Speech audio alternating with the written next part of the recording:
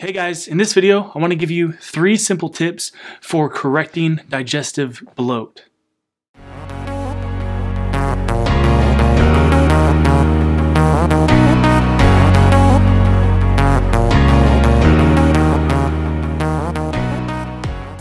Chronic and even acute digestive bloat is one of the most common symptoms of digestive dysfunction, and it's also one of the most undesirable, not just because of the fact that it is very uncomfortable and indicative of underlying digestive dysfunction, but aesthetically speaking, being bloated can be unsightly, and for these reasons, nobody really wants to walk around feeling and looking bloated. And fortunately, there are some very simple things that you can implement right now, a few dietary and lifestyle changes that can help to correct the bloat once and for all. Now, really quick before we get into these tips, I just want to quickly review what is really causing digestive bloat. For those of you that are new to our YouTube channel, haven't watched our videos, or if you're not taking our perfect digestion course and you're unaware of the underlying causes for bloat, this is going to be really helpful for understanding how to correct it, and it will help you make sense of the tips we're about to give in a moment. So really quick, let's reference this study here again, which talks about the correlation between hypothyroidism and SIBO, or small intestinal bacterial overgrowth. The study talks about how intestinal dysmotility is at the root of most digestive disorders. And intestinal dysmotility is referring to impaired intestinal movement, so basically the contraction and secretion of waste throughout the colon. And this is really just another way of saying that in most digestive issues, your intestines are not functioning properly, which is usually leading to some form of constipation. So the waste or the waste product of the food that you eat is not being properly eliminated through the body, which is causing it to build up in your intestines, and this in of itself could lead to feeling bloated or feeling sort of full and heavy in your intestines. However, in addition to this, delayed transit time or impaired intestinal motility can actually lead to bloat in a couple of other ways. So first and foremost, when your food is not properly moving through your digestive system, then what tends to happen is a greater accumulation of bacteria in the small intestines to try to get rid of any food waste from the small intestines. The bacteria will come alive, they'll start to eat and ferment the foods that you're eating, which can in one way help your body try to get this food out of your intestines so it's not sitting in there. But through the process of the bacteria eating up your partially or undigested foods, they produce inflammatory metabolites and gas. So in other words, when your transit time is slowed down, your intestines are more likely to accumulate these pathogens in the bacteria, which produce gas in of themselves and inflammatory byproducts or metabolic wastes that will not just inflame the intestines, causing them to become enlarged or swollen, but also the gas that they produce in of themselves can attribute to the bloating that you see in digestive dysfunction. So at the root of bloating, there is impaired intestinal function or motility and a greater accumulation of bacteria, usually in the small intestines, which is resulting in both inflammation and the production of gas. And this combination of unpartially digested food or food waste sitting in your colon, and the overgrowth of bacteria in the small intestines and the gas that they produce and inflammation that they cause, these things all together contribute to bloating that you see in impaired digestive function. So this is key information to understand if you want to correct bloat. And there's another very important piece of information, which is that hypothyroidism is strongly associated with impaired intestinal motility. So at the root of digestive bloat is impaired intestinal dysmotility, which is resulting in constipation and the overgrowth of pathogens.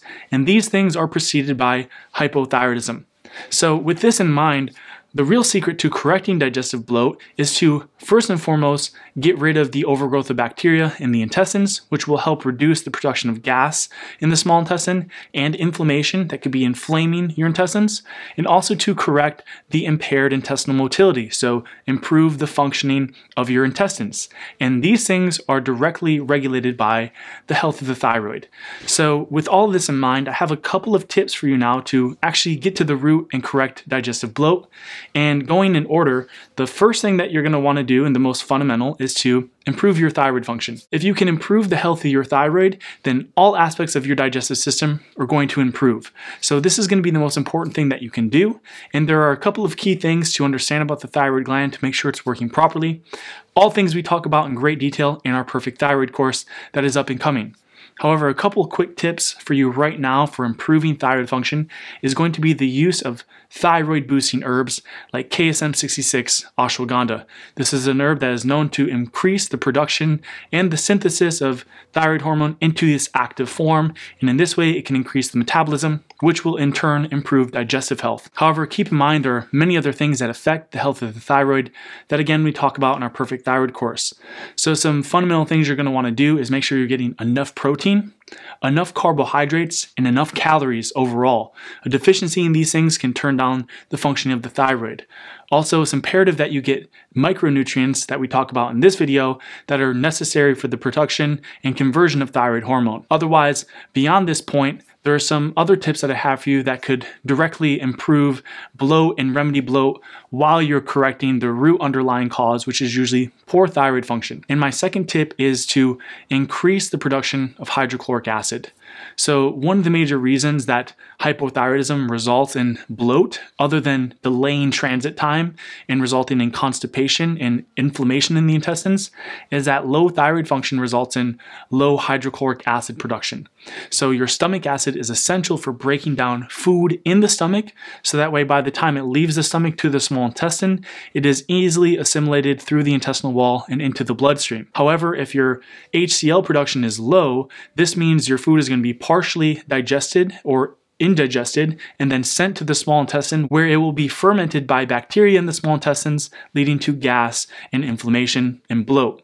So one thing that you can do while you're improving the root cause, which is usually low thyroid function, is to take an HCl supplement like this, or to take Chinese bitters or other bitter herbs that are also known to increase the production of hydrochloric acid. This will work anecdotally to make sure you're breaking down food in the stomach while you're working long-term to improve thyroid function. My third and final tip for correcting bloat is to get rid of some of the most common digestive irritating foods. So there are certain foods over others that are really irritating to the gut, no matter the shape of your intestines, digestive system, and even your thyroid. And these are foods that are usually high in soluble fibers that don't break down very well by your digestive enzymes, by the hydrochloric acid, and instead are usually fermented by bacteria in the small intestine. So typically foods really high in soluble fiber and starch. So most of your grains and legumes and flour products are going to be really irritating to the intestines, allergenic and inflammatory, and again, they're going to contribute to small intestinal bacterial overgrowth, which is going to contribute to digestive bloat. So I'd highly recommend avoiding the consumption of most grains, even if they're gluten-free grains, most starchy foods, with the exception of maybe really well-cooked white potatoes or well-cooked white rice, something like a congee, and the consumption of beans and legumes. These foods, the really starchy and really fibrous, high soluble fiber foods, are going to be, again, irritating to the gut, and removing them long-term or even short-term while you correct intestinal inflammation will be very, very helpful for reducing bloat. So those are my 3 tips for you for correcting chronic or acute bloating, whether that's something that occurs right after eating a meal, or if it's something that you just notice low grade occurring all of the time. These tips should help you get to the root level and improve your overall digestive function, and then on the short term, remove some of the most aggravating foods that might be causing your bloating immediately. However, keep in mind, there are plenty of other different foods that you're going to want to be aware of that might be contributing to bloat, and also other foods that might be therapeutic for accelerating the healing process of the intestines, digestive system overall, and even metabolism that you're going to want to learn about. And these are things that we talk about in great detail in our Perfect Digestion course. It is a complete and comprehensive course for naturally and holistically improving overall digestive function. So once you implement these tips, if you're interested in learning more about how to overall improve digestive function or digestive health, definitely be sure to check out that course for more information. Otherwise, that does bring this video to a close. If you've enjoyed it and found it helpful, don't forget to give it a thumbs up. Subscribe to the YouTube channel if you haven't yet already. And if you're interested, of course, in learning more beyond this YouTube channel, remember we do have an online wellness academy where you'll find the Perfect Digestion course and Perfect Thyroid course. We have a blog with tons of free information and an online tonic herb shop where you'll find herbs like the KSM66 ashwagandha for improving thyroid health and the Chinese bitters for increasing stomach acid production. You can find links to all of these things in the description box below.